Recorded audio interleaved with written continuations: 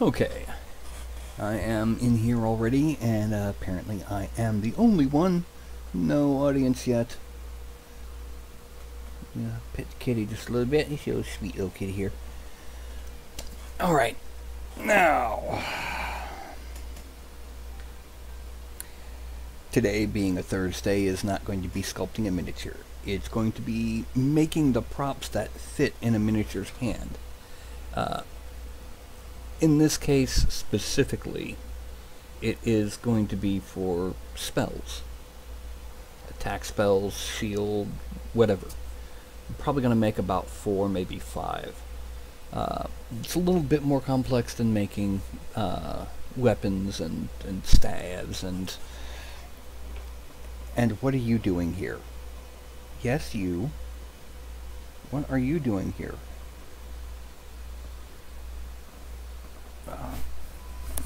We have feline difficulty. Yeah.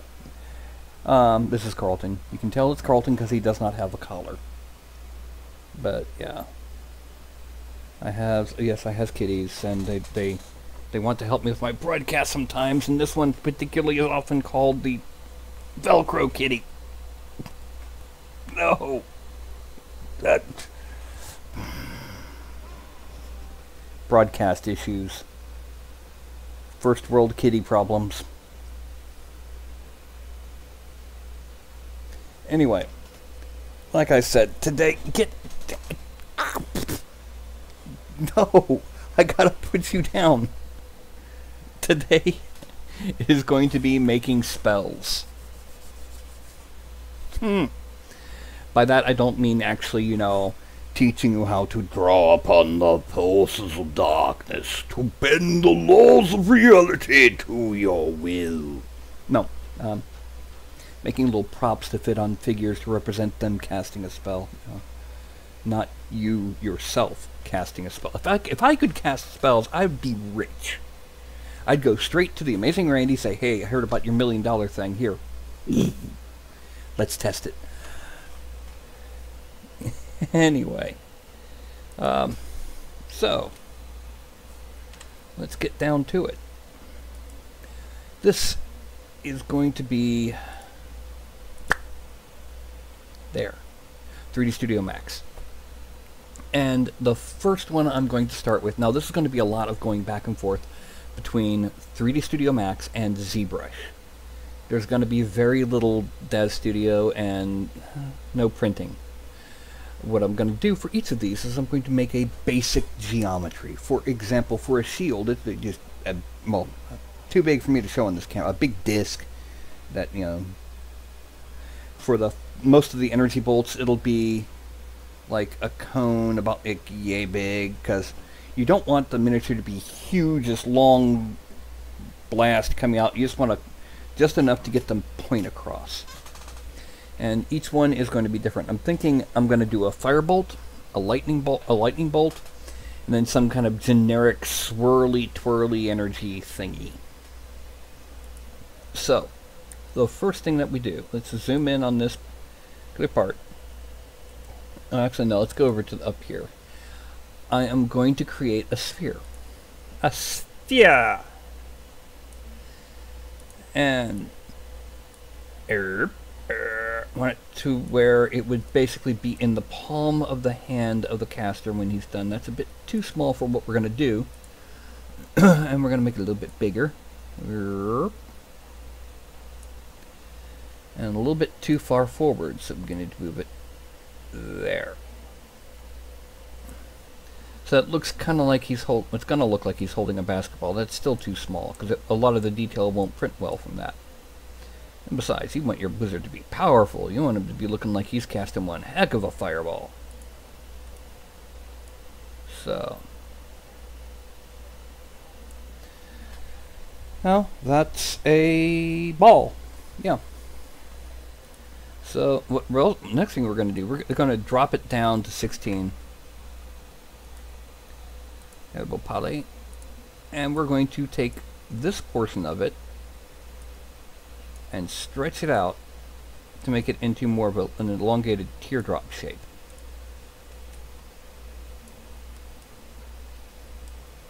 And it looks like I may end up with a bit too big.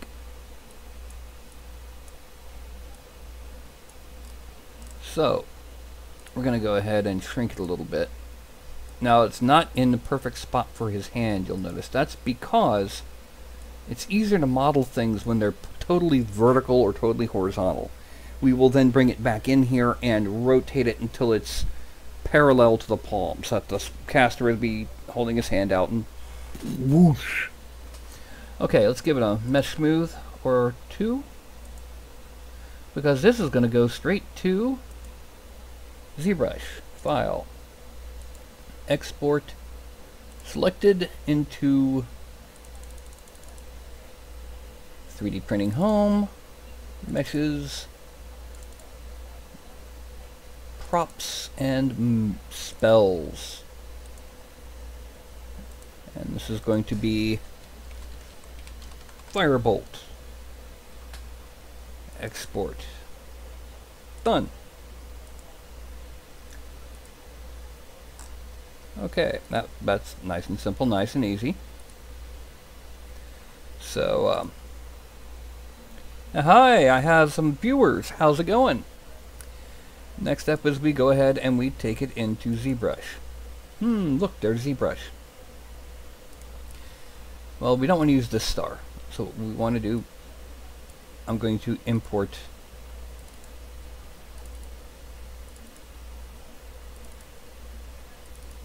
the firebolt. And there it is. Now what we're going to do, I'm going to sculpt on it and make it, do my best to make it look like flame. Now one way to do this is, let's just go ahead and turn the whole thing upside down, because that way we'll have a little bit better of a time dealing with it. And let's put the stroke over to the side here, so I can turn off lazy mouse as I need. Now the first thing that's going to happen is I'm going to give it some, oh, too much. I'm going to give it some slight reshapings.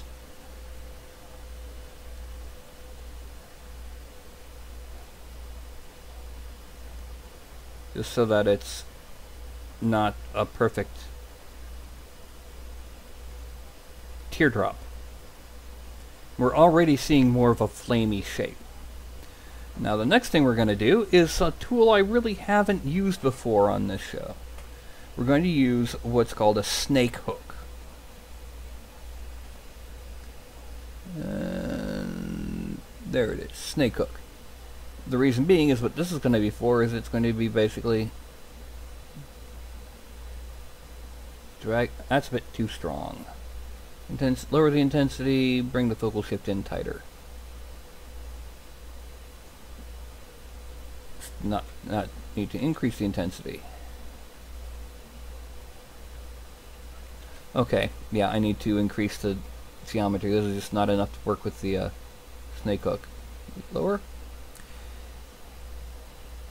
And now it's still. Yeah, there we go. And we're going to make a whole bunch of basically little smaller flames coming off of it. Because flame, unless it's a small little match, doesn't have just one little point. It's got a whole bunch.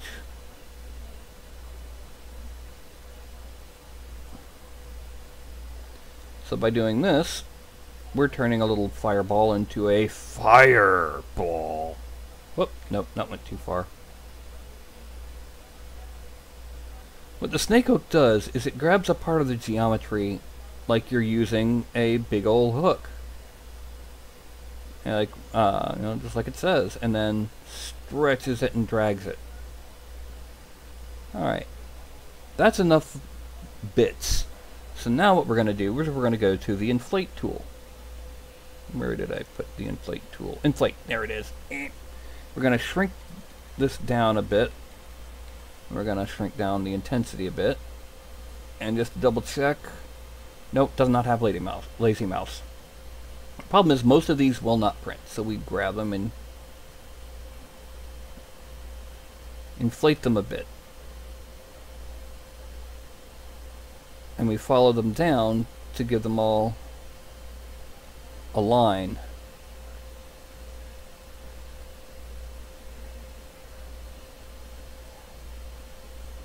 Because flames don't come from nowhere, they kind of follow a little almost organic pattern.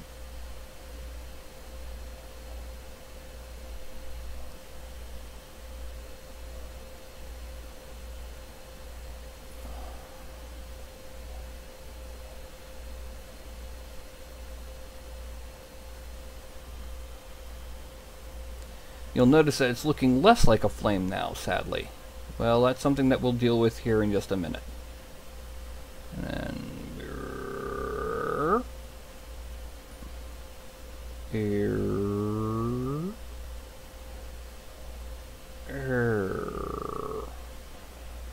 Now the one last thing to do is I need to grab the absolute tip. I'm going to grab it with a move topological. What that means is, if I just had a move this big, and I grab the tip, all of it that's down, covered by the red circles there, would move.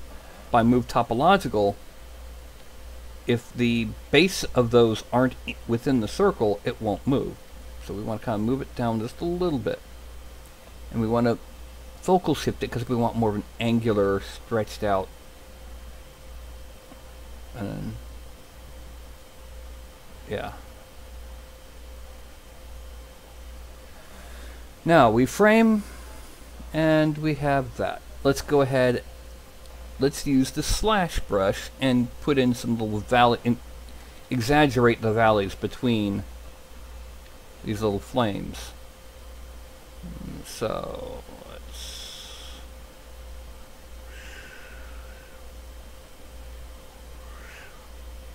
The reason for this is it'll make it look a bit more like separate tongues collected into this massive fireball.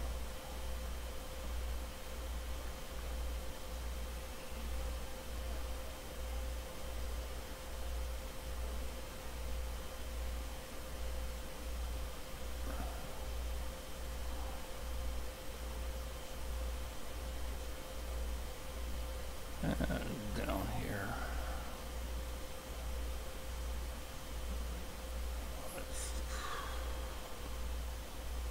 We frame it again to fill the screen. It's looking alright, but it needs to have some more pop. So what we're going to do, we're going to go back to geometry, and we're going to Dynamesh it. Now what Dynamesh does, as I've said before, you'll notice that some of these polygons are stretched way out, but others are almost perfectly square. Dynamesh retopologizes and blends these polygons so that, oh, that was way too much. Let's go ahead and divide it a couple times just to make sure we get as lower. There's still long thin polys there. Now what this did get rid of some of our slashes, so I'm thinking that may not have been the best choice. We're going to try instead one called Z-Remesher. Z-Remesher also retopologizes, but it does it weighted. What that means is wherever there's a sharp edge, it's more likely to have slightly thinner polygons and slightly more. A broad flat surface will have fewer. So we hit Z-Remesher, and what we get is, well, as we wait, and 1.96 million. Oh, that's going to take a few.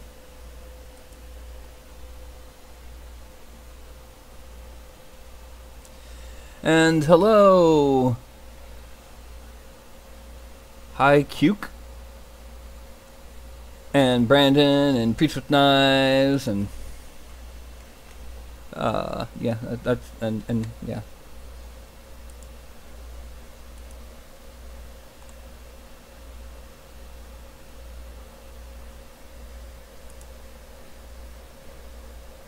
Now, as we wait, has it finished? No, it's still going. I'm gonna get some soda while waiting, because it's gonna take a few.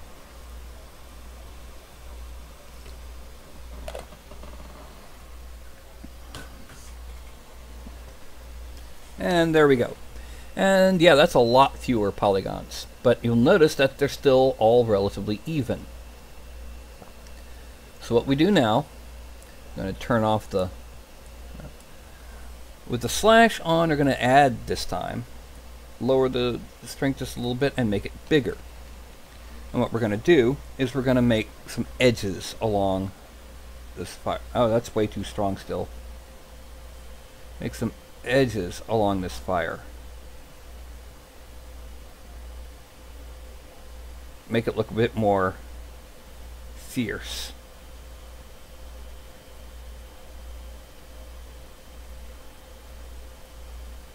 Yeah. It'll also help sharpen up the points of the tongues.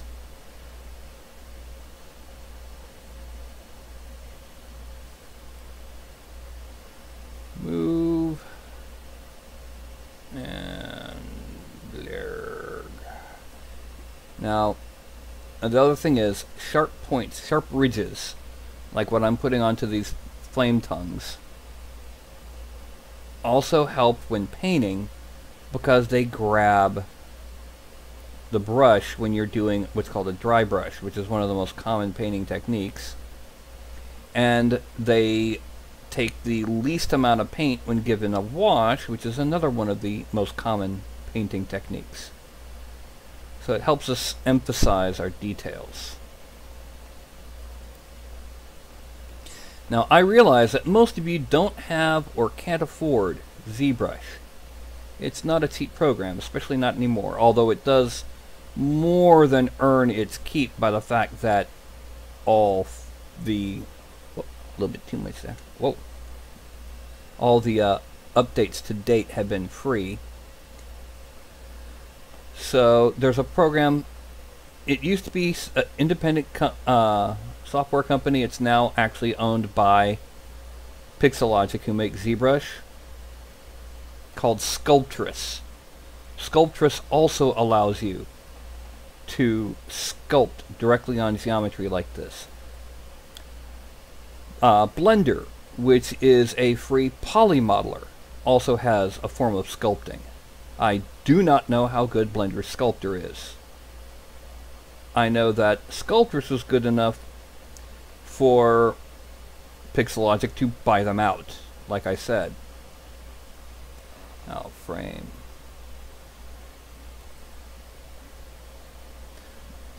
Alright, now, there's one other thing we gotta do.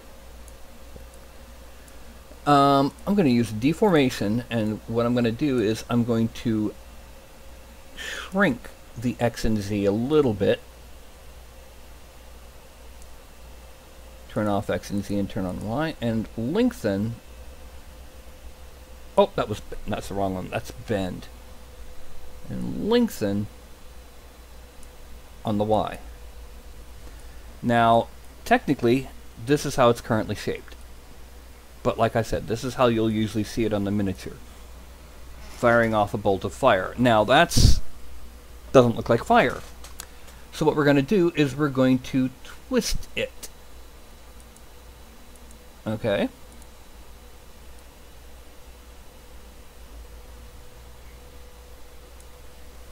There. That looks a lot more like fire, doesn't it?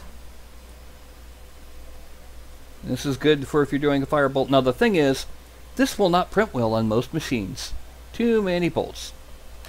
Let's see what happens if we inflate it.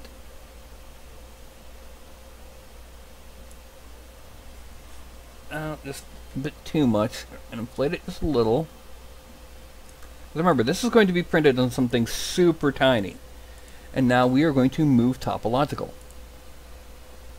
And the reason for this is because we're going to grab these points and pull them a little bit closer to the core of the, the core of the flame, because we want them kind of as close to laying up against the core as possible. So that way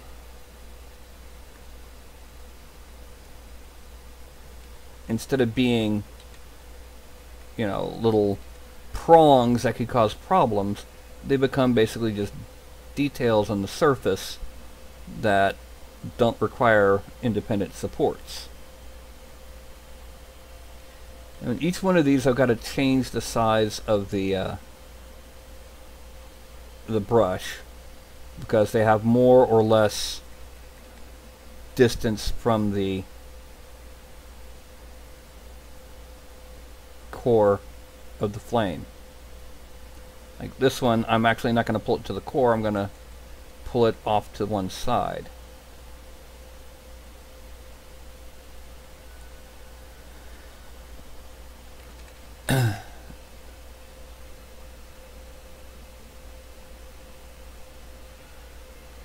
Now, what I'm going to do after I do this is I'm going to Dynamesh it. I'm going to make it super high res and one fused solid object. Then I'm going to go back in. I'm going to redetail some of the edges because they will get lost in this process.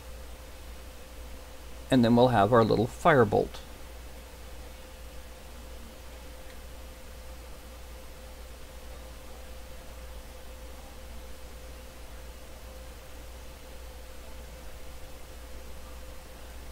Okay, and we have just a couple left that we have to do.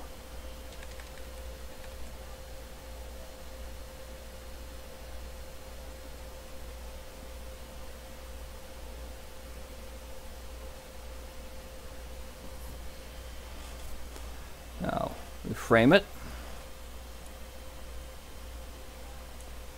Zoom out. Geometry, and we hit Dynamesh again. Let's make it kind of high density. Blur 0. Actually, let's divide it a couple times before we do this. Resolution 256. No, let's make that 512. We want it a little bit higher. Dynamesh. Yes.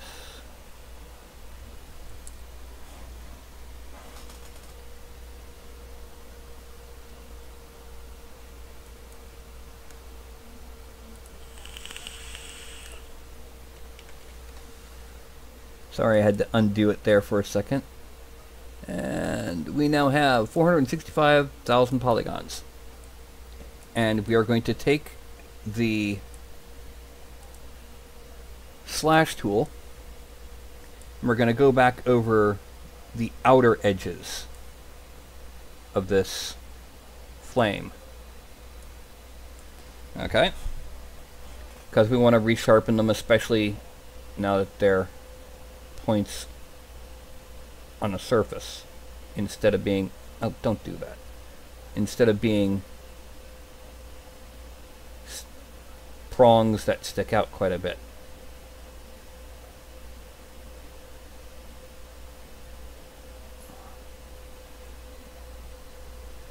Let's increase the intensity to 7 because 5 is just not quite enough.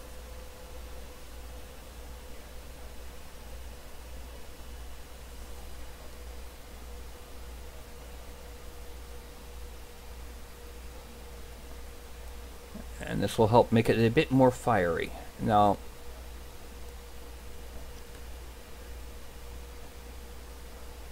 a good way to paint this flame is to do the inverse from what you would normally do for a color. Like something that's red, normally you'd have like a, you know, base color of a bright red, a highlight color of like an orange or maybe a pink if you want, if you're painting something for like chaos, like Slaneshi, and then a shading color of like a burgundy or maybe a brown if it's a dirty red.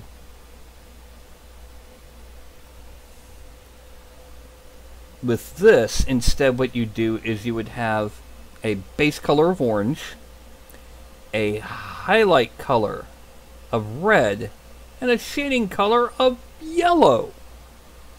Because, and of course more yellow at the base. Or you would do it blue. Like if you want to be a really hot, super hot flame, blue with a almost white shading and a darker, like a royal blue highlighting And again, the less highlighting towards the base of the flame. Alright, now, next thing we need to do is we need to get this down to a manageable poly count. Right now it's 465,000 polys. I saw a priest. I don't have time right now to deal with it, but I will experiment. But what we're going to do now is we're going to go back to Z-Remesher, and we're going to try it, and it's going to take a while again, and it might cause me to lag. I've got a 7-year-old computer. The darn thing, I swear to God. 7-year-old computer, 5-year-old video card, or 4, I don't know. So yeah. So grab another swig of soda. You know, talk in a goofy voice that sounds like I'm from somewhere totally different from where I am. And if it's under 20K, I'm happy. 21K. No. Not good. Not good. Let's make that target size 4. And let's try it again.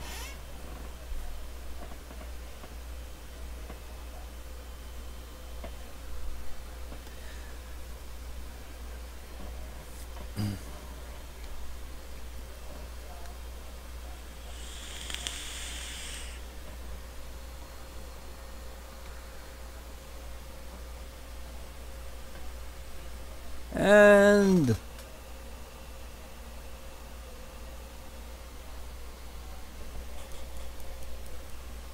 19,468. That's good. It's not very much different, but hey, I said 20K. Alright, now we're going to export this back on top of itself. Normally you don't want to do that. Normally you want to have an iterated save. What that means is this was firebolt 1. This is firebolt, you know, once you've worked it in one program, then you work it in another program, it's firebolt 2. And you work it in another program, it's firebolt 3. Okay, so you can't see me right now because I've currently got it on ZBrush, but I'm actually now loading it into, well, actually, let me go ahead and 3D Studio Max. And it resizes all the windows to fit the firebolt. Now, that's a rather large firebolt. In fact, it might be a bit too big. So let's go ahead, Effect, Pivot, Center to Object, and we're going to shrink it a bit, just a bit. There, that should be good enough. Now we're also going to go ahead and drag the center up near the top, because what we're going to do is we got to make it now parallel to the hand. So 45 degrees should do it.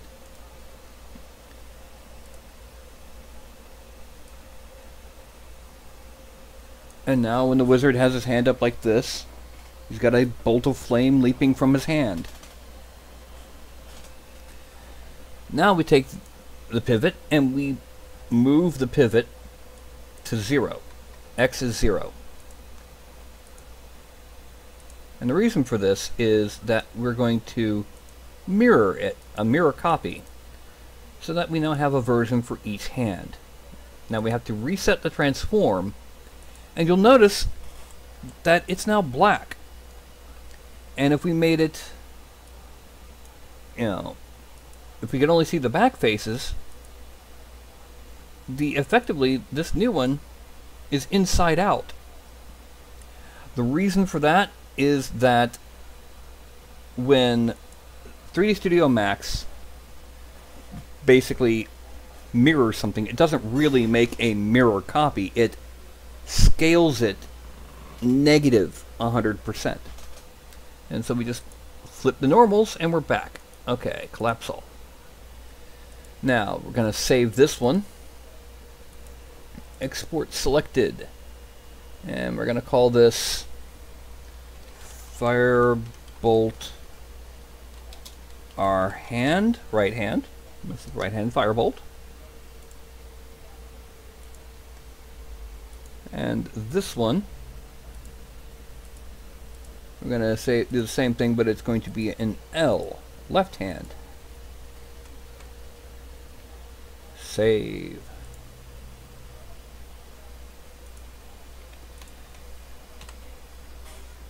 I'll get into loading them onto the figure in Daz Studio in just a little bit. Meanwhile, just the... Well, hey, I also don't have much of a sensor on here. Oh, just to show you what I do for those who haven't seen my show before. Okay, I have a figure that I use in Daz Studio. It is original geometry. I've created it myself, and it is an articulated human shape that you can see the outline in the red here. But because of the way Daz Studio works, it makes it a lot easier to create blend shapes that completely alter the proportions of a figure. Which means my human has a whole bunch of alternate forms. From over here to way over there. We have a troll, ogre, elf, orc with optional tusks, and yeah, you can put it at 50% to have that half-orc, reptilian, muscular human, regular human, deep one, dwarf, goblin, gnome, and halfling. And they mix and match. What that means is, let's say I wanted kind of a stumpier, chubbier, more muscular troll. I would take troll, add in a bit of dwarf, and then tweak the muscular until he's big enough to where he looks a bit less wiry. And so I can, that's my figures. And also, because of the way that it handles it, the ogre and the troll, if I put a weapon in their hands, it scales up with them. On the other hand, if I put a great sword in the hands of the halfling way over there, he'll be like, "Ah, what's this?" So, that is our base figure. Now, what we got to do is we got to decide what we're going to do next. Do we want to do the lightning bolt, the arcane, mystical, just miscellaneous bolt, or do we want to do the shield barrier? Anyone? Anyone? Anyone? Anyone? Oh, while I'm at it, while I'm thinking about it, I'm going to go ahead and make the note that I am live on the 3D printing miniatures.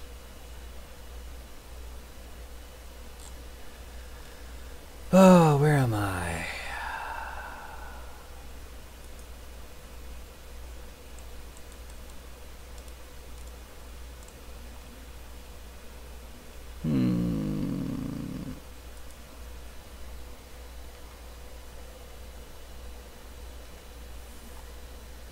Okay, sculpting magic spell props now.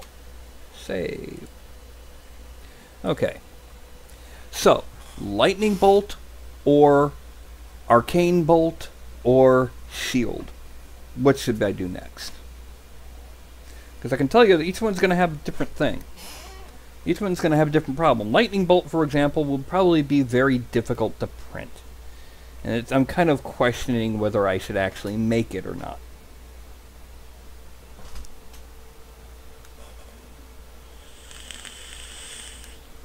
Okay, lightning bolt it is. So, again, I'm going to make it vertical. Now what I'm going to do is I'm actually going to start with just a simple line. A zigzaggedy, actually,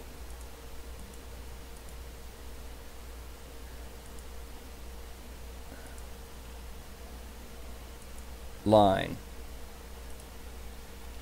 And then I'm going to go up here, and I'm going to make it from a line. It's a tube now, and it's got to be at least, let's make it 2 millimeters. Now, we're also going to go ahead and we're going to make it zigzaggedy in more than just one dimension. So for example, this one, let's move this over here. This point, we're going to bring it forward a bit. This point, backwards a bit. This point, also backwards. And this point, forwards. This point, backwards. This point stays where it is. This point goes backwards a little. And this point comes forward just a little. So that when we look at it from a three-dimensional perspective, okay, it's looking like some of them need to go a bit elsewhere. So we're going to select all of these. And we're going to play with them until we get some... Yeah, there we go. We want it as kind of balanced to the center as possible. Now, that's just our basic core bolt. We're going to go ahead, well, let's grab this, let's select them all. We're going to shrink them just a little bit on the Y. Oh, it doesn't, that's right, it doesn't do that.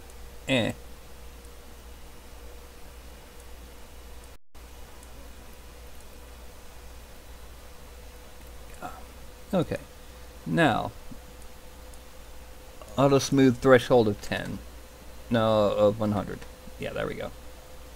Collapse into an editable poly. It is now no longer a line, it is now a polygon.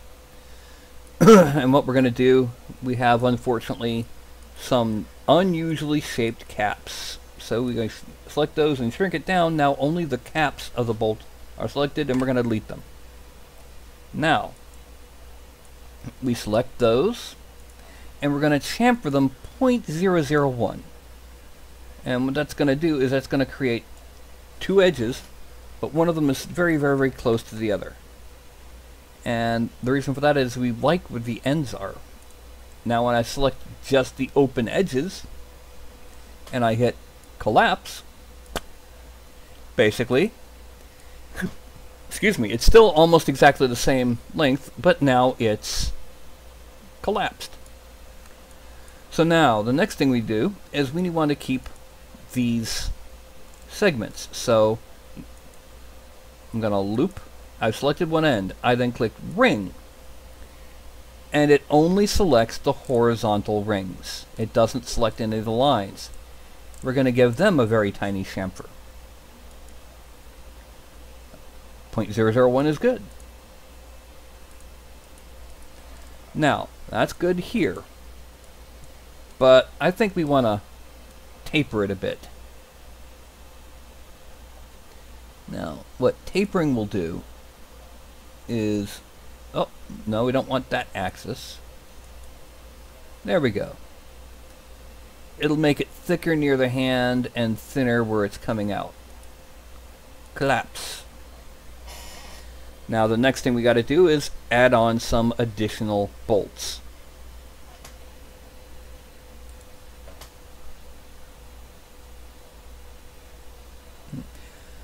Well, the problem with the shield is it's going to be pretty big. And you'd have to have a weird pose to be doing both.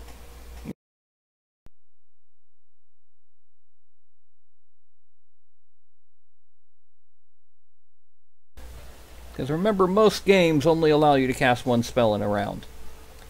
I'm going to go ahead and mesh smooth it once, twice, 3 times a mesh smooth. And now,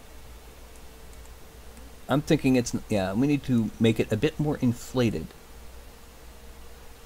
Simply because it will be difficult to print. Yeah. Now, I'm going to draw a couple more lines.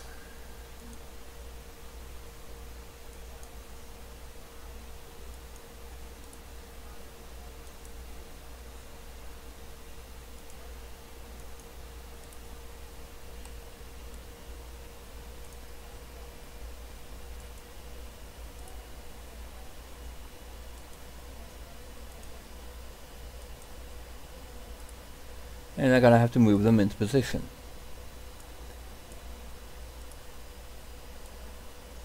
Up here. And this one's coming off of out there, so let's bring it a little bit further forward and rotate it so that it's at an angle. We don't want everything to be parallel. That wouldn't be great. And lift it up a little. There. Now we'll take these, bring them over.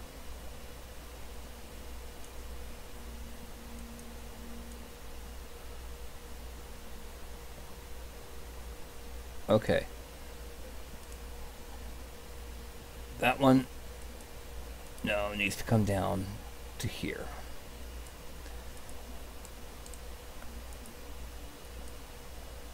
And we're going to rotate it like that. And we're going to shrink its radius because it needs to be a little bit smaller. A little bit poly. This one, that's good. The back one here, that one needs to be kind of rotated a little.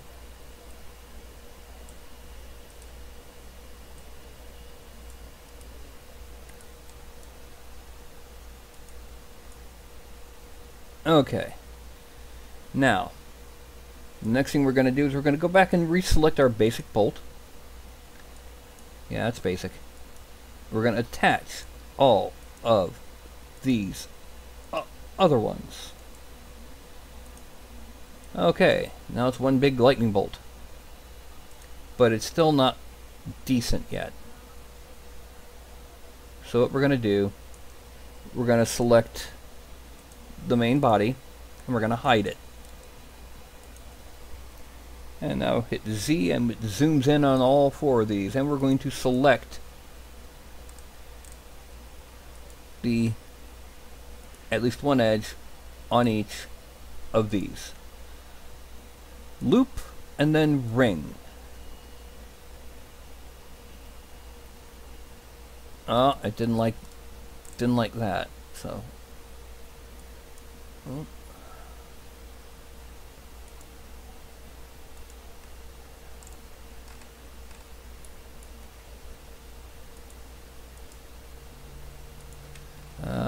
yeah. Better yet, let's select all the polygons. I forgot to close off these tubes properly. Remember how I mentioned how they don't have good geometry in the caps? Yeah, that's what's happening here. So now, once again, we select all of them and we chamfer them 0.001. Okay. Now we select all of them again and collapse. There. Now let's all select an edge on each of these. Loop and ring. And chamfer 0.001. And then select these, unhide the main, mesh smooth, do not apply to the whole thing. 1, 2. Now that gives us our very basic lightning bolt. But I think it's a bit too wide, so let's narrow it like that.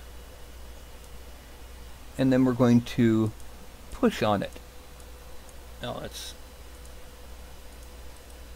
rotate it a little this way and shrink it this way. Yeah, there we go. Now we're going to push on it again because we want it to be thick enough to print.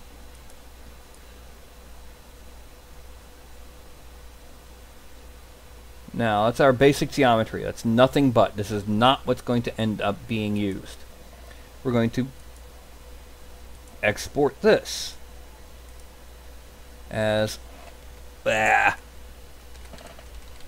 lightning. Export. Done. Delete. And now we're going to bring it back into, guess where, people? That's right. ZBrush. Now the firebolt's still in there.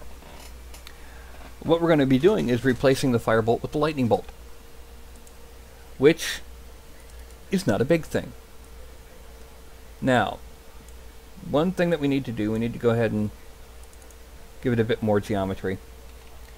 Now I'm going to bring in first the inflate, because I'm going to inflate the base where it sits in the hand.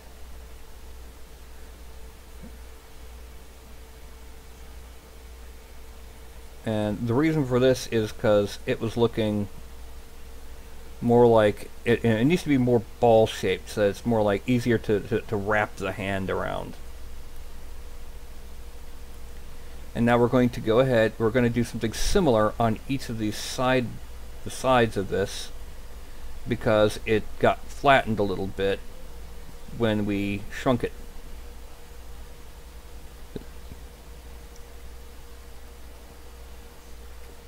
This way we get to keep our the new overall size, but get to re-add the thickness, you know, because we're down with the thickness. Yes, I did say that. I am that disturbed. Anyway. Good. Inflate there and there. One thing we need to do about this to make it nice and lightning-y is first we need to blend it all back into one.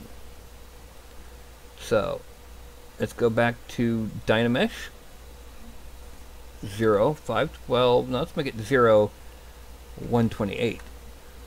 Dynamesh. Yeah, now we're going to shrink some of these points just a little bit by using the smooth tool. Let's make it powerful. Yeah. We don't want to make them completely go away. We just want to make them appear to turn into points.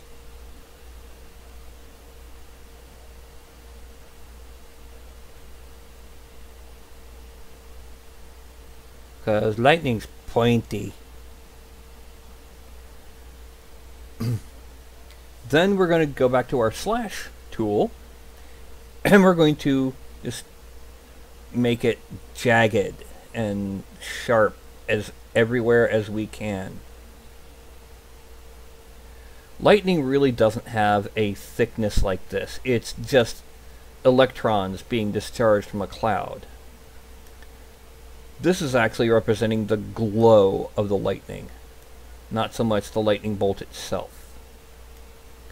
So we want it to catch edges, catch paint, catch light, to further represent what it's doing.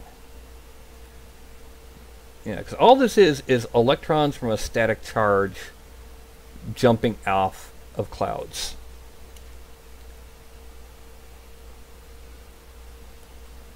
So by doing this, we're getting a better, nice, jagged look.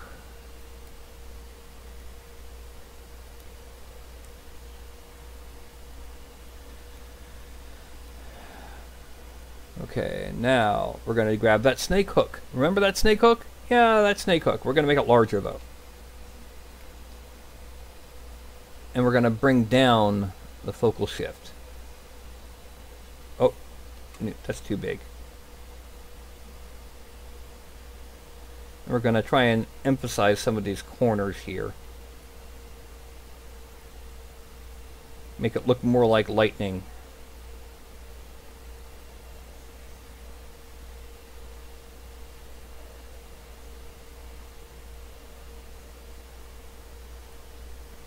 And that's pretty good. Except it's still looking a little blobby. Blobby's bad. Blobby looks unprofessional. Don't be like Blobby. So what we're going to do is we're going to add in a negative slash where some of these elbows are. Try and give it a bit more negative detail. Okay. It's grooves and cuts and things like that.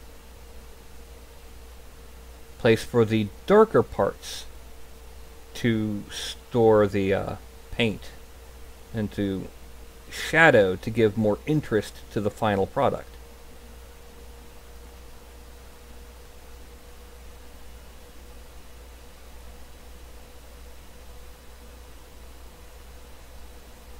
And the more jagged and angular that lightning is, the more interesting it looks.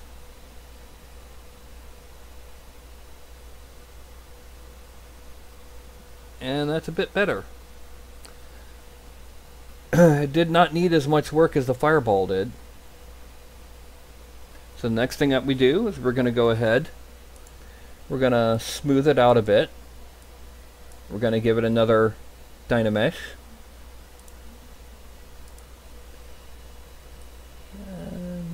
No, that wasn't good. We're going to give it a higher Dynamesh than that, just so that we can then go back in and retopologize it. Now the reason why I did that Dynamesh is because some of the grooves that I cut just now caused parts of the mesh to overlap itself. That's not good. We don't want that. We don't want the overlapping itself stuff. There's only 3 prongs that really stick out, so it's the only ones we have to worry about when we make this as a prop.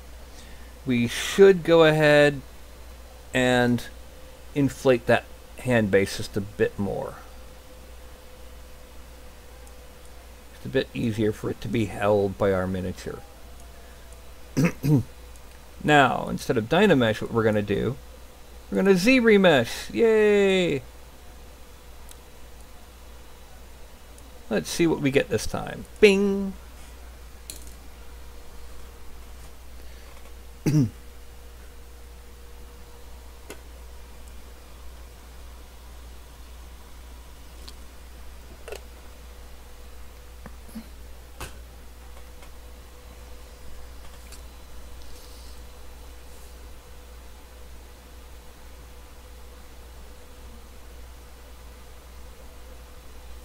And we got 10,000. Yeah, that's much better. Okay, so let's export this. Once again, back on top of itself. I know, I'm bad. I'm no good. And let's go back to 3D Studio Max. And we're going to import the lightning back in. And it loads right in position where it was. Now, once again, it's a little big. Let's go ahead. Let's shrink it just a little bit. Not, yeah, that should be. That's all we needed. And let's move that center pivot back up into the center of the ball. And then move it into position and rotate it 45 degrees, so that's parallel to the palm. And we're going to take that pivot and we're going to put it back at 0, so that way we can mirror it. On that mirrored version, we're going to reset transform and then normalize it. There. What that basically does is it reorders what order the various polygons go in. Now, file, export selected, lightning our hand, export, done, file, export, and lightning L hand.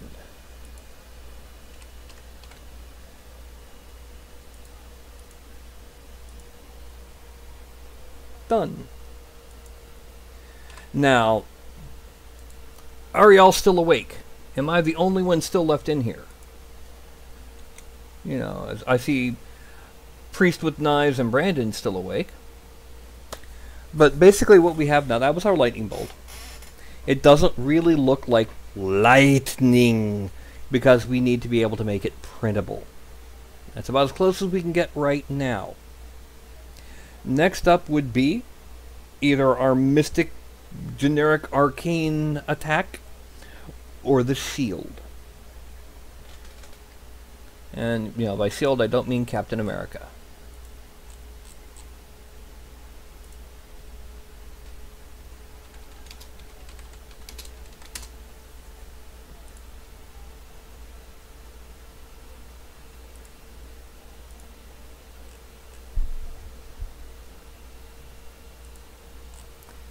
Okay.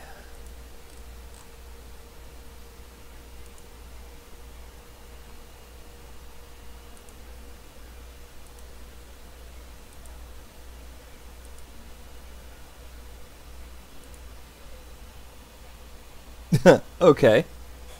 So, Brandon, we just did the lightning bolt, we've done the firebolt. Arcane bolt or shield?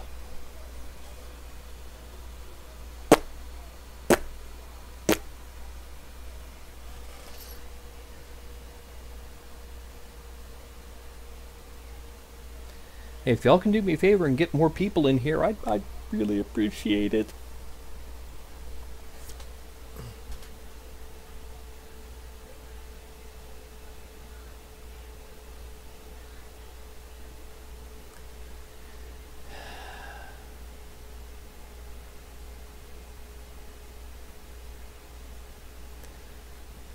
I have noticed that every time I go through a ZBrush, Dynamesh, or retopologizing, I gain another 10 seconds of lag. Yay!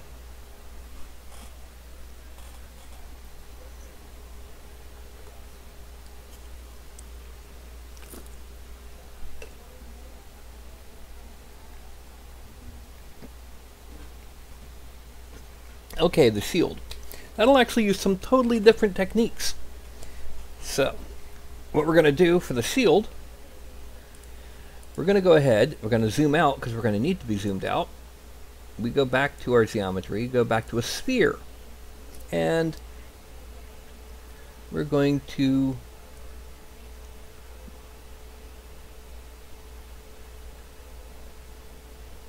there we go, make a big old ball.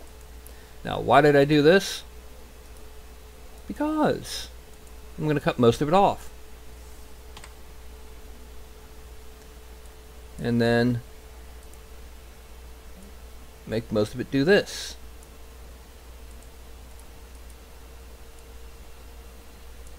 And then I'm going to duplicate it by I click on it and I drag down.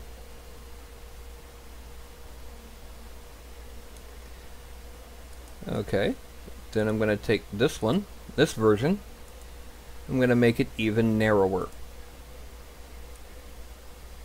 Okay. That's a little bit hollow. We need to make it also at least as far apart as that. Now this one, I'm going to invert the normals on. So we have a dish. It's let's see, let's go ahead, let's attach this and center the pivot, and it needs to be a bit more hollow, so we're going to do that, a bit more dish and dome like. Collapso, and we need to reset the transform because we stretched it.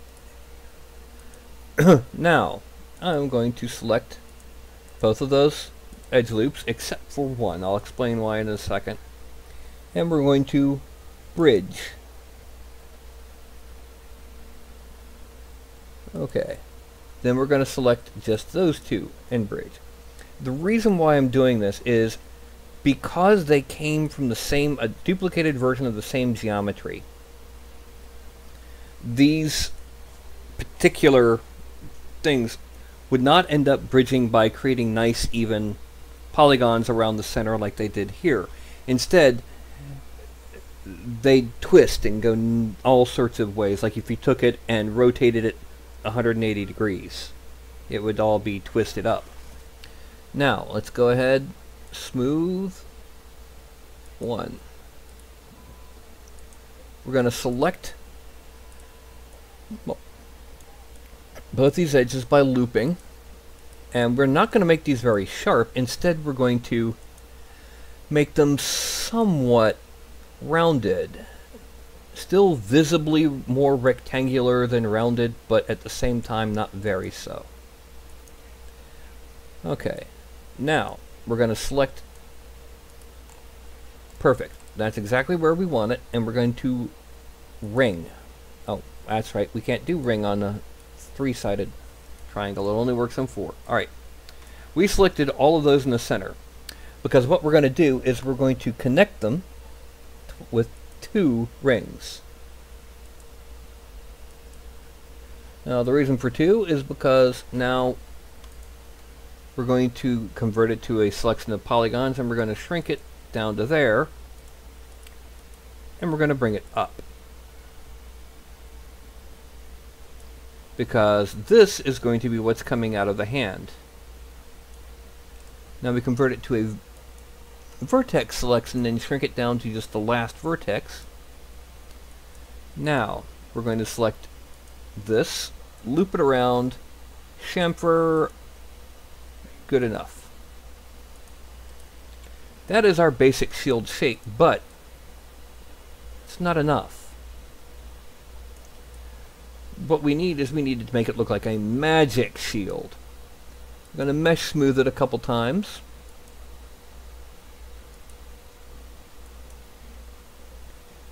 I just noticed a problem with that. Let's go ahead and select these and shrink them a bit. I want to make sure that this is smaller than the palm because it will effectively plug into the palm. Okay. Now, we're going to export it as a shield. One thing about this shield,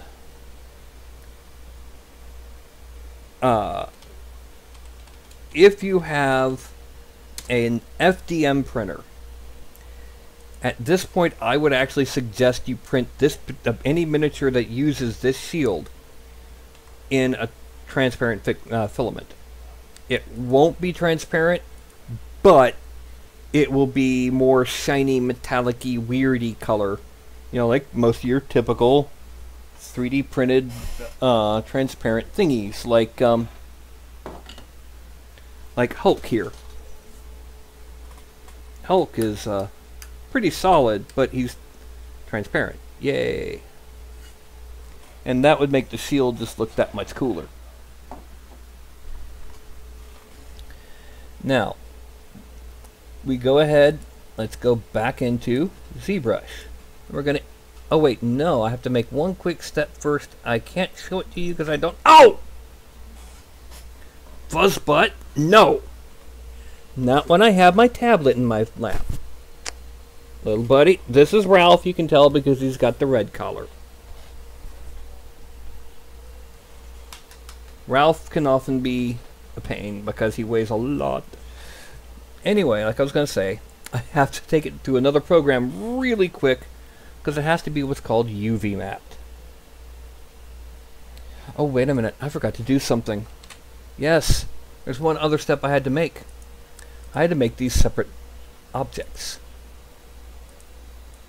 The reason being will become clear in the future, because I have to make them separate groups. Because what I'm going to be doing is I'm going to be using a function of ZBrush called masking. And it's a lot easier to mask when something is, you know, able to be individually sectioned off. And give me just a second here.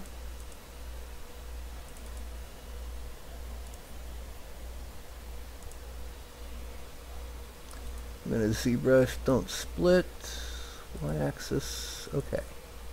There we go. Save. Okay. Wait.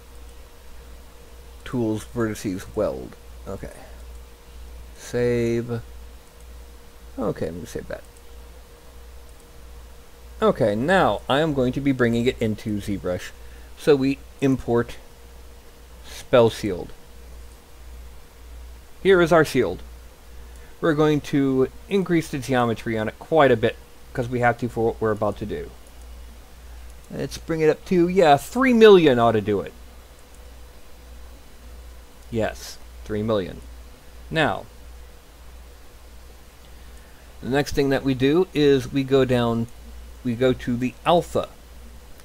Import spell alpha. I had made this earlier today. Let me go ahead and move my camera out of the way so you can see it easier. And what it does, it's effectively what it says. It looks like a magic circle. Let me put myself back up. I'm on top again. And hello, Swooby! And hello, Outcast! Welcome!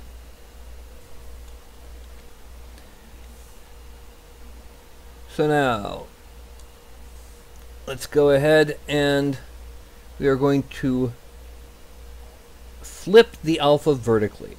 That's because ZBrush actually has this weird thing where it makes a negative. All of its UVs are inverted. Now we're going to masking. Mask by alpha. Bing. We now have... That's not big enough. Bing. So open Photoshop. Sorry, it's again something that you're not going to see. I'm basically just going to reduce some of the black space on the magic circle image.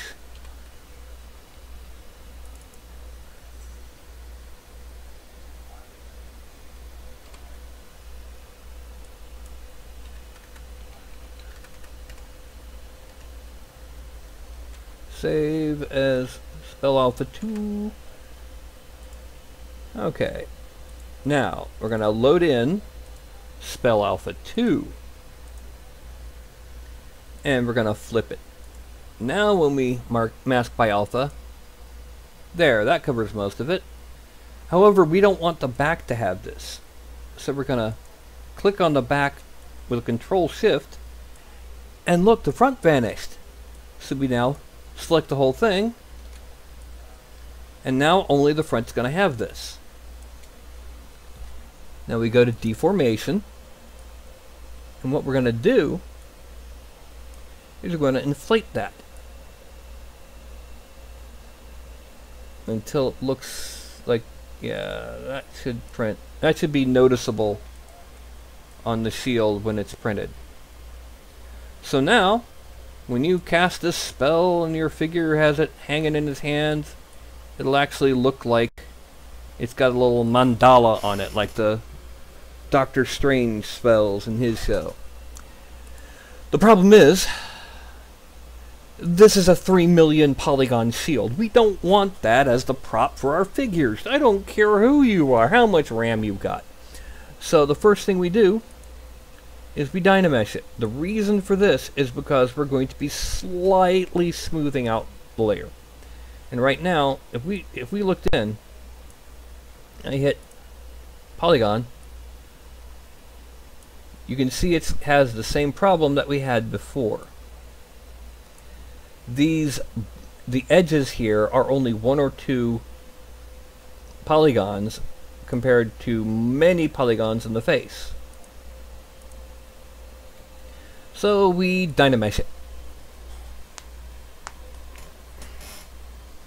And it automatically calculates it out, this time to 1.75 million. That's a lot, but it's enough for us to do what we need to do. Deformation.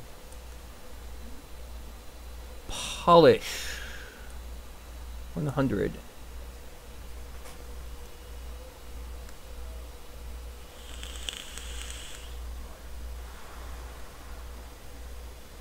That is going to basically smooth out areas like inside the lines and everywhere that's erratic and ragged.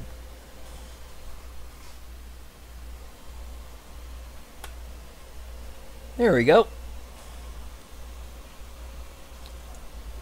We're going to do it one more time.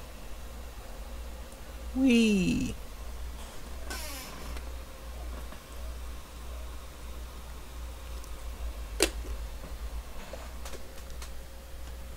Like I said, I mentioned if you want to print this with FDM, use translucent, and then paint the rest of the figure other than the shield. Do something similar with resin printers, although it'll end up being a lot cooler on a resin printer because this will actually be transparent green or whatever color that you print it out of. Alright, now it's Dynameshed.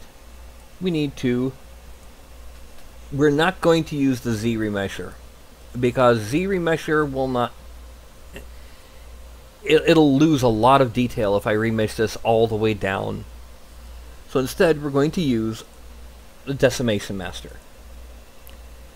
We're going to drop it down to custom 15k. Oh, yeah, 15k points. Still going to be a high polygon object, but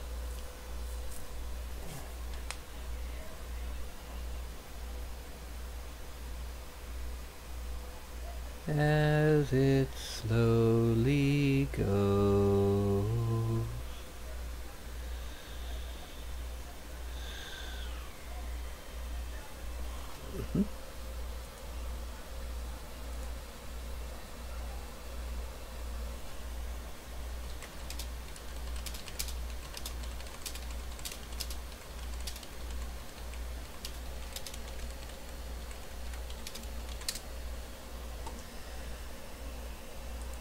And it's taken a while. It's stuck on computing. Please wait. So let's frame it out. We're going to once again Dynamesh it, but this time at a smaller resolution. So hopefully, yeah, we're down to 429,000 polygons. So you plug in custom. It's a lot faster dealing with much smaller polygon counts. Oh yeah, there we go. There we go. It's 14,999 or 30,000 polygons. That's still relatively high, but it will actually print with some detail visible. So let's go ahead and export back to Spell Shield. And we go back to 3D Studio Max. Bing! Ooh. And then we're going to go ahead and bring the spell shield back in, right there. And once again, we're going to center the rotation. We're going to rotate it 45 degrees, just so you can see it actually has how far we're doing right above the gizmo. 45 degrees, so that it's then going to embed in the palm of the figure when it loads in. So that it's like coming from his, stop sign hand.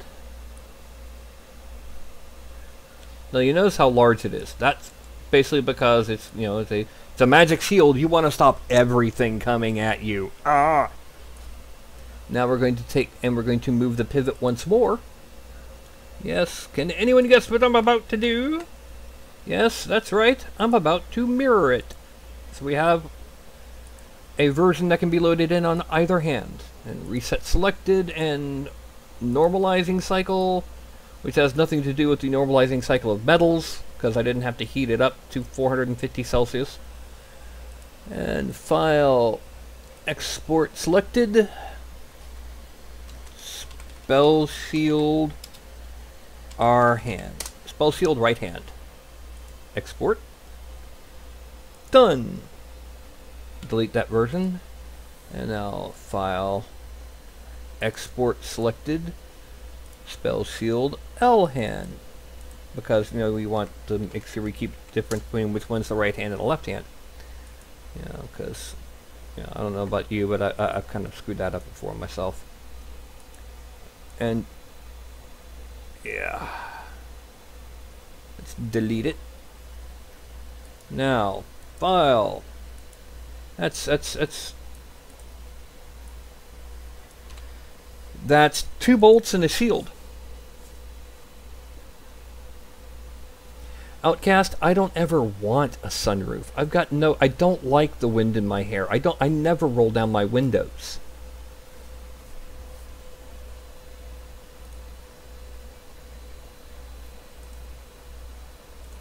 Okay.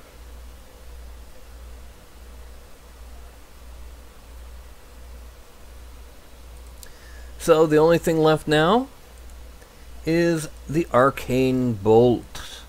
Yes, we've done a firebolt, we've done a lightning bolt, we've done a shield spell, and now we're going to do the generic fill-in-the-blank element arcane bolt. I guess we could also do some kind of liquidy bolt for like acid spray or what have you, but that tends not to be that common. And usually if it's rare enough that it'll probably be unique to that character. Same thing with things like Thorn Whip. Alright, so what we're going to do is we're going to start off with the cylinder. And this cylinder is going to have a lot of height segments.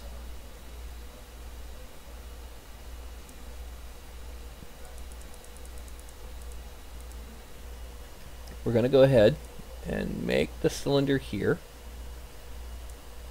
It's going to go up. It didn't go up high enough. There we go. And then we're going to move the pivot over here. Let's go ahead and move the whole thing to this. There. Now we're going to mirror. Reset transform. The next thing we're going to do is we're going to convert it to an edible poly. We're going to attach the other. And we're going to twist them. Oh, too far. We don't want... yeah, we want more like...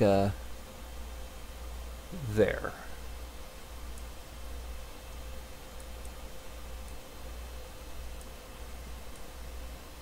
Now the thing is, this makes it actually a little bit too big.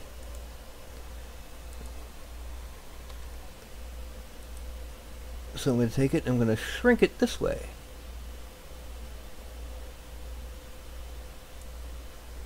And this is just our base geometry. Don't fret. And then we're going to mesh smooth, and then we're going to push to inflate it. It's collapse all.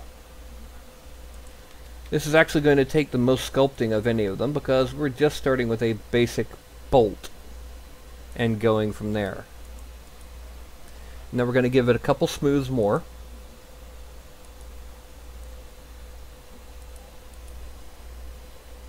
In case you're wondering, it's around 20,000 polygons right now.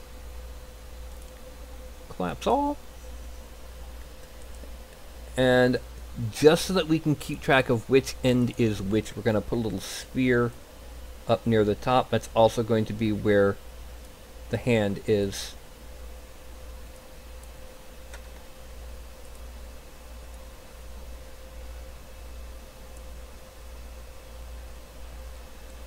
Actually, that is a good idea. Let's go ahead and first we'll make this 32. Edible poly. Now, where's the X here? 13.381. 13.381. There we go. And then we're going to attach that, and we're going to taper it just a little. Collapse all. And then we're going to export this. Wrong one. File. Export selected. And we're going to call it simply arcane bolt. Export. We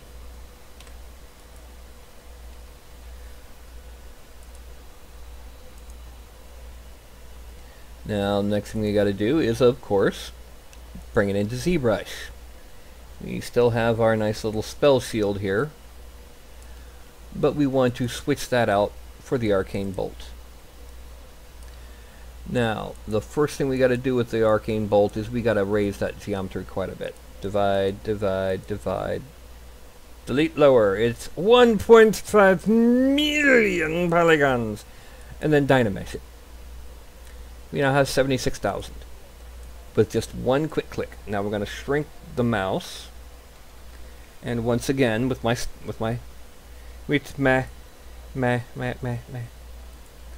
appropriate brush, I am going to smooth out where it meets the sphere so that it's more like a single bolt twisting around itself than two bolts stuck onto a sphere. I mean, ask Frankenstein what it's like to have two bolts stuck on. I mean, he didn't even have a sphere to stick them on. Do you think that Frankenstein actually added anything for potential reproduction, or was he smooth as a cue ball? Alright, now what we need to do is we need to add some kind of like little energy bits here and there. So we're just going to grab and jerk out. I can't believe I said that. A few zappies. We want it to be kind of jagged, like the look of a cartoony explosion type zigzags.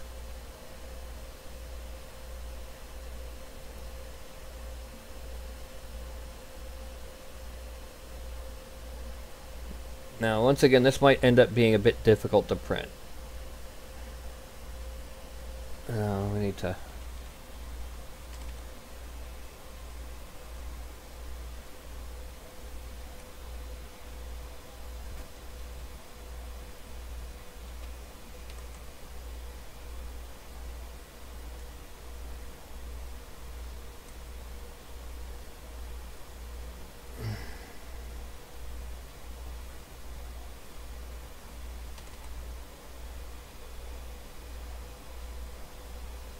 because we want this to look like a generic energy bolt.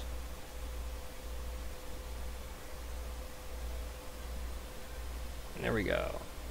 Now, the next thing is we want to keep it kind of spirally. Actually, right now it could almost be a liquidy, watery bolt, like, you know, acid splash or something.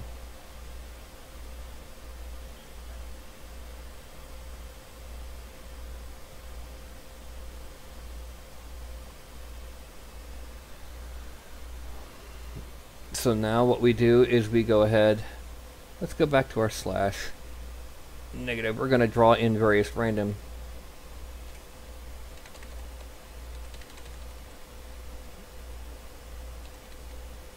slashes down this.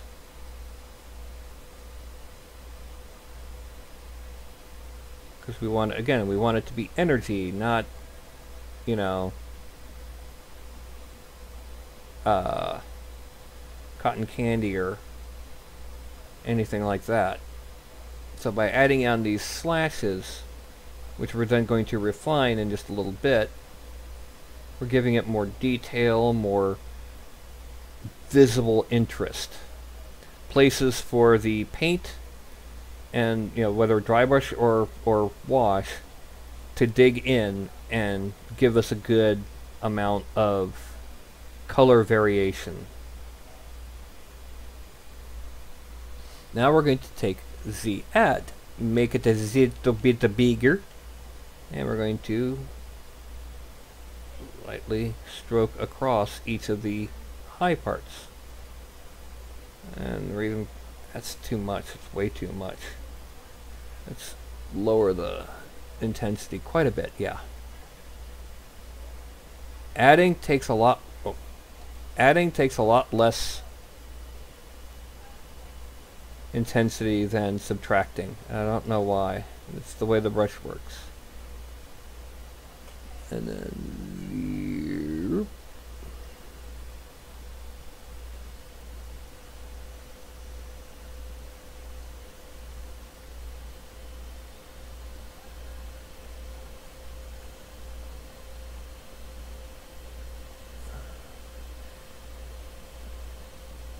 now, I realize that most of y'all don't have ZBrush, but there is a similar type of brush, I would assume, in all of the other major sculpting programs, including the free ones, you know, which would be Sculptress and Blender.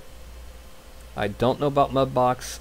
I did not like playing with Mudbox, but that was a personal opinion of the program. It had nothing to do with its capability. Just it didn't catch my jaundiced eye the way ZBrush did. I also, y'all probably don't know this, but for a while there I was actually sculpting. I didn't make much money, but I was actually sculpting physical real world minis out of what the industry calls green stuff.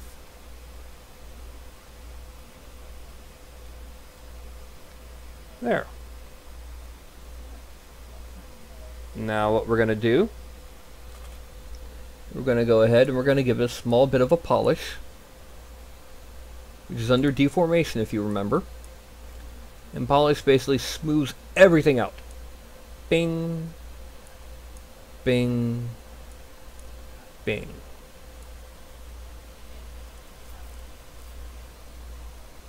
Now the next thing we're going to do is we're going to grab the Move Topological brush again. This time we're going to have a lot sharper point. And we're going to make it a bit bigger.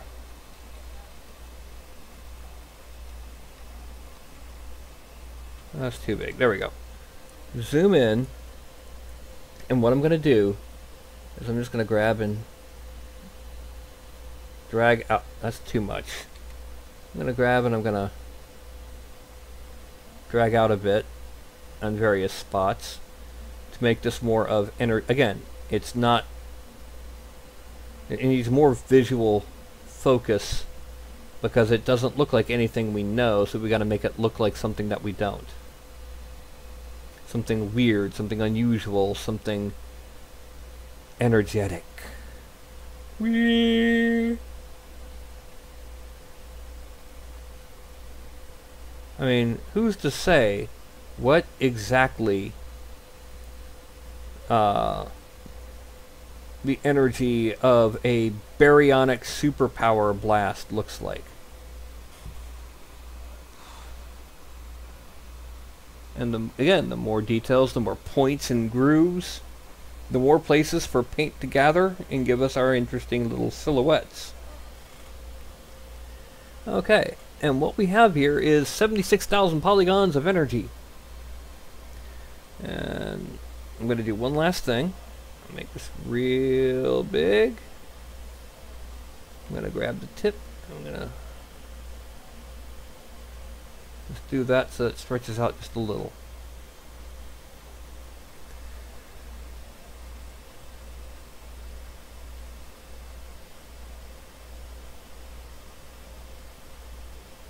Like it's just in the middle of firing and hasn't reached that far yet. Now, let's go ahead. We're gonna divide it a couple times. Delete. Oh. And let's say delete the lower. And we're going to Z-remesh. It doesn't need another state of. And it's Z-remeshing in progress.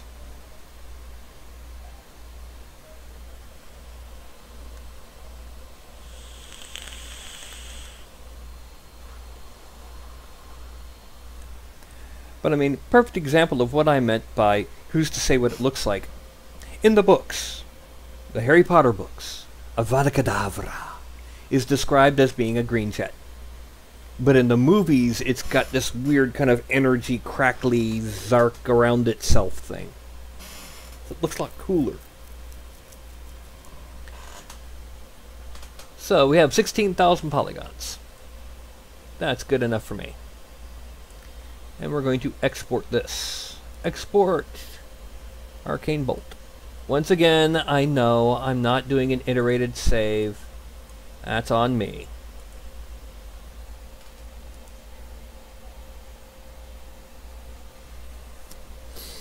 Now, the next thing we do, we go ahead and go back into 3D Studio Max. We also kind of poke our Shinju and get kitty kisses on the nose.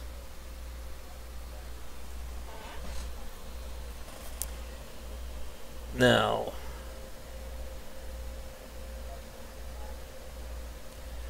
what we have to do now is we need to do everything that we did before.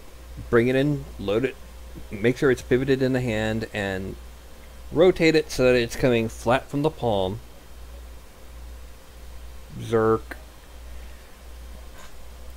And then we got it.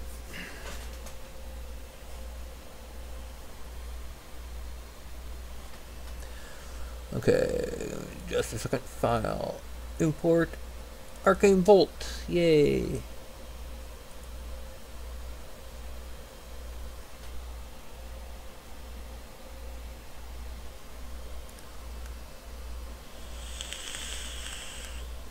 Pardon me. I'm right now having a minor sinus acting up, and it's kind of giving me a minor headache. Okay. So now that we've got it loaded in, what we need to do is we need to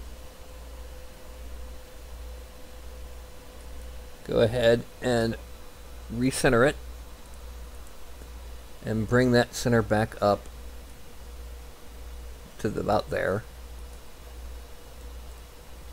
Lower it a bit, move it, and rotate 45, come on, rotate 45 degrees.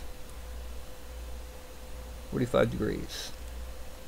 And then just because, let's make sure we got it resting kind of just in the palm a bit.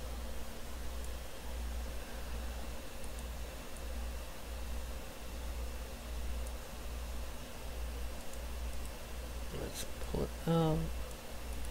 Now there's one other thing we're going to do just to make it a bit more printable. We're going to give it just a little bit more of a push. Yeah. Collapse all. Now,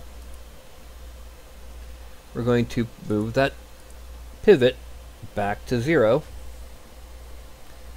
So that we, or X of 0. So that we can mirror it. And we mirrored it. We reset the transform and normalize it. And we have our arcane bolts. File. Export selected. Arcane bolt. R hand. R for right. Export. And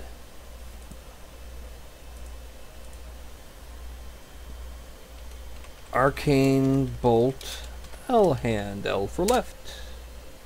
Export. Done. Okay. So far, we have created firebolt, lightning bolt, arcane bolt, and shield. But they're not really usable yet. Right now, they're just raw geometry. So what we need to do, we need to go into one more program. We need to go into DAZ Studio. And here, there it is. I need to go into my content library and load in the jointed base male. Here he is. Scene. File, expand all. And here on the right, we have a list of all the list of body parts for this being, this entity, this manifestation proclamation upon which we will build a nation. Anyway, no nations. No, thank you. And what we're going to do is we're going to file. We're going to start. I'm only going to demonstrate really with the shield, I guess. I'll do the shield, and I'll load in both the left-hand shield and the right-hand shield. Now, as you can see, the spell is clearly visible on the surface.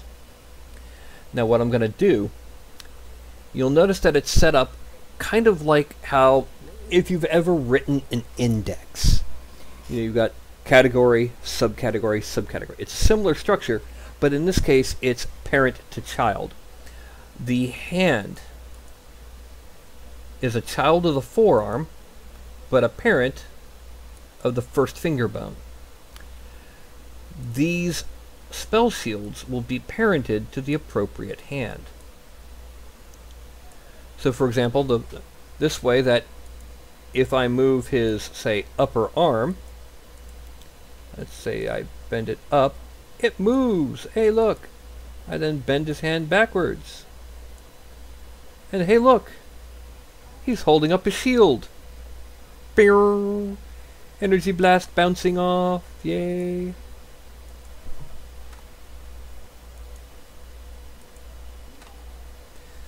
So now we have to save these in a format that from now on, whenever I load them in, they will automatically parent themselves to the hand. So, let's start with the right. File, save as, support asset, figure props assets. And I gotta move this into where the actual folder, and I really don't like that you can't see me doing this part.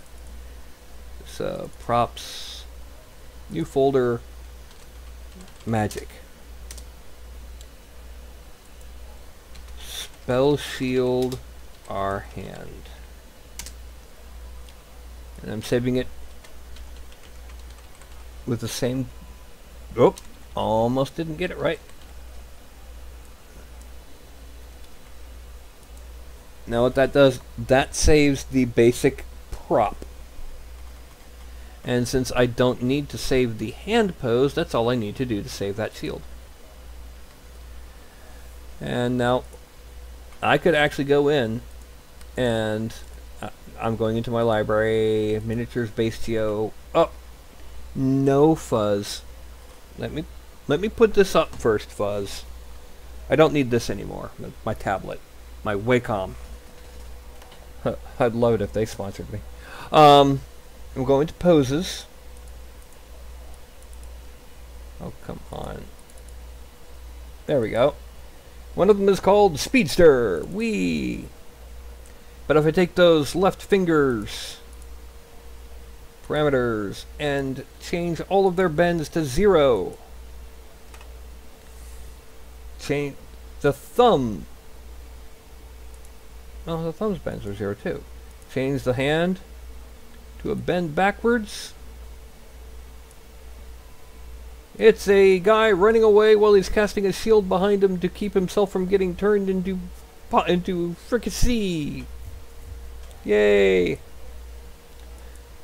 But I can also save the shield from here. All that matters is that it's parented to the hand. But let's not take any risks. Let's figure 0 figure. Bing, there it goes. File, save as, support asset, figure props assets. Spell shield, L hand. Oh, file, save as, support assets. I've got to save that. Save as, support asset, figure prop assets. spell shield, L hand. And it also needs the new thing and accept. Now, what's kind of funny is, let's say I bend this hand back and then bring his arm forward to be protecting himself by that shield. Well, actually that's too far forward because he needs to only be partially from the shoulder and the rest from the collar.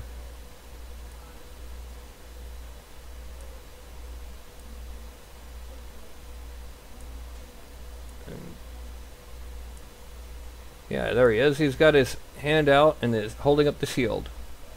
Now, let's make it not quite so opaque, just for the purposes of this little demonstration. Let's make it mirror, and let's make it bright green. And what'd be really funny is if somebody ever decided to make a troll mage. As a troll, I got shield. Ha ha.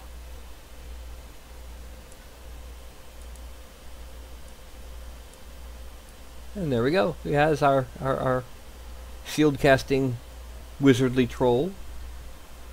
And with his other hand, he's gonna go ahead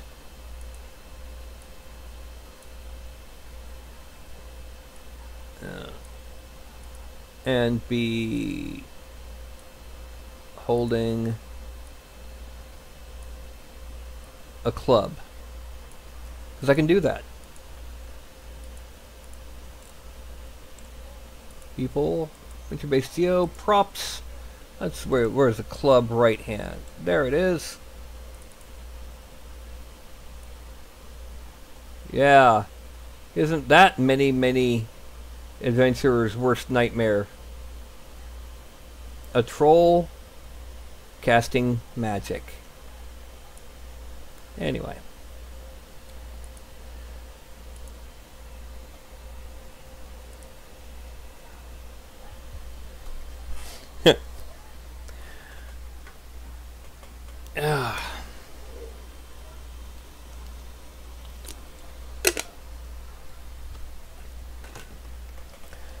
We got 4 props done, technically 8 because it's 1 for each side.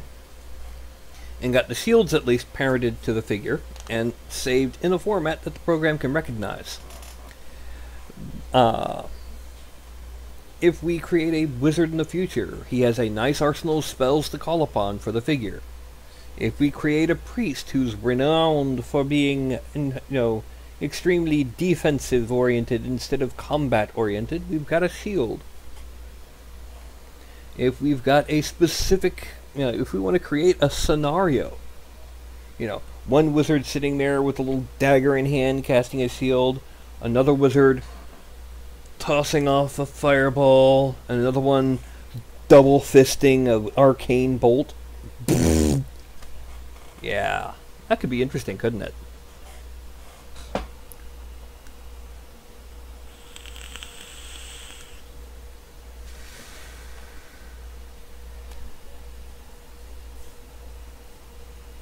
So,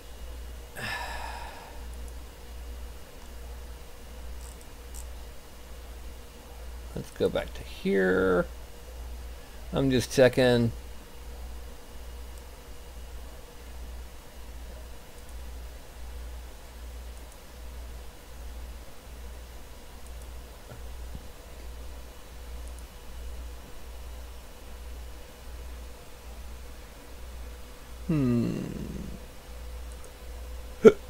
Excuse me, I got hiccups.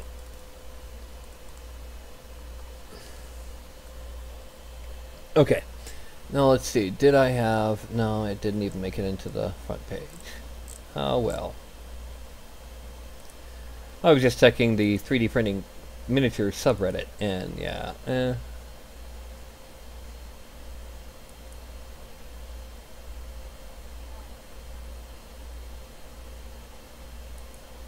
Okay. Now, Sundays are the days I actually sculpt the figures. What I did today won't really show up yet in Thingiverse because I didn't make a creature or character. Sunday, it will be up to the audience what figure I sculpt. I would prefer to do a character. I've done 2 weeks in a row where the Sunday sculpt was a monster. A deep one from Call of Cthulhu, the Cthulhu mythos, Lovecraftian horrors, and the ghoul from Lovecraft, which is not an undead zombie that has more brains and eats bodies. It's Lovecraft ghouls are alive. They are disgusting, filth-ridden, live in graveyards and eat dead bodies, but they're alive. And it's possible for a human to turn into a ghoul. They've got a long canine snout, digitigrade legs, 2 big clawed toes. They're ugly. So, like I said, I'm going to go ahead and I'd rather do a character, a person. You know, a warrior, a barbarian, a druid, a mage, something along those sorts. Possibly a combat veteran from the future, a diplomat, a superhero, or a super villain. Maybe even something you might recognize. But preferably not. I'd actually prefer not to do anything that's really copyrighted. The Lovecraftian beasties were pushing it. Both of them have become generic enough that it's on the edge, and it's not Great Cthulhu himself. But you know, the further I get away from the copyright line, the more comfortable I feel. So, Goliath. Which Goliath? The superhero Goliath? The guy who fought David? The absolutely and utterly copyrighted gargoyle? Yeah. Like I said, I want to try to avoid copyrights. Because, you know, the whole... The problems with legalities there.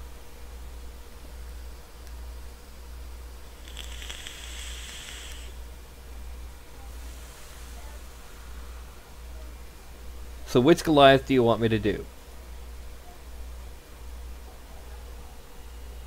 Oh, the D&D race of Goliath. The thing about a Goliath, all they are is a large human with a weird paint job.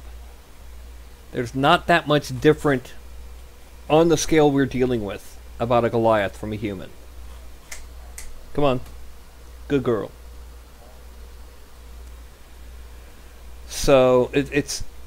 I want to do a character, not a race. Races are for like Thursday nights. Now, last time I did a troll and a sci-fi device. So, yeah.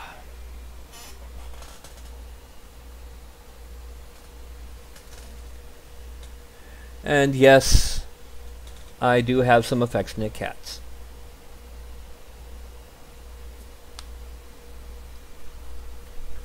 Oh, there we go. Priest, races are for Thursday nights. I'm trying to figure out what we're going to do on Sunday night. The past 2 Sundays in a row, we've done creatures. I want to do a character.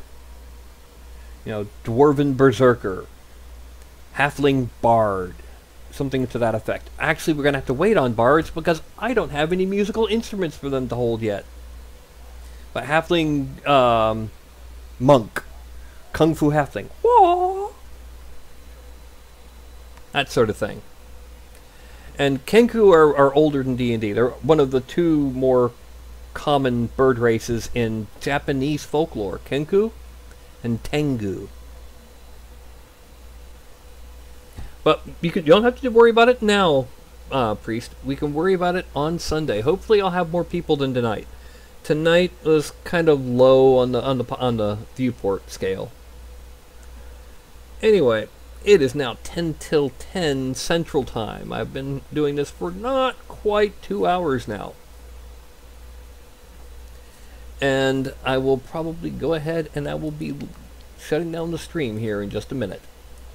And just as an FYI, I am in fact saving these on my hard drive, and after the broadcast is over, not only is it still available on Twitch for 2 weeks, it will also be available on YouTube.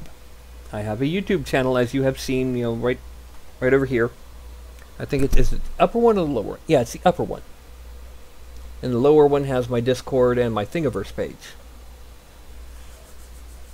So, I'm going to do is I'm going to hold up my hand, and I'm going to start counting down. And when I see my hand on the screen reach 1, I'll be logging out. That's basically to make sure that I've said everything I needed to say, and you know, the shutdown happens after I've said everything I need to say. So, that is a 5, a 4, a 3, a 2, 1. Bye-bye.